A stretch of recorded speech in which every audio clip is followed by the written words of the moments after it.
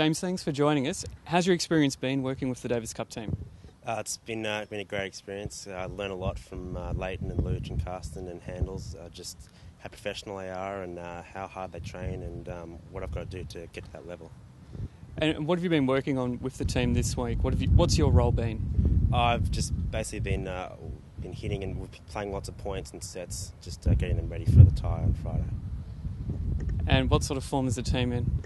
Well, they're in pretty good form. Leighton just chopped me up, and he's been playing pretty well all week. And played a couple of sets against Handels and Carsten doubles yesterday, and they're in good form as well. So hopefully it should be a good tie. Having a good close look at the team this week, what do you need to do to get to that level?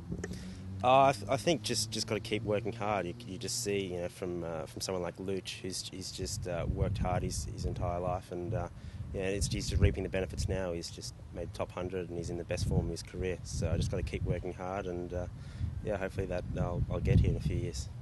And playing on the clay this week, has that furthered your game?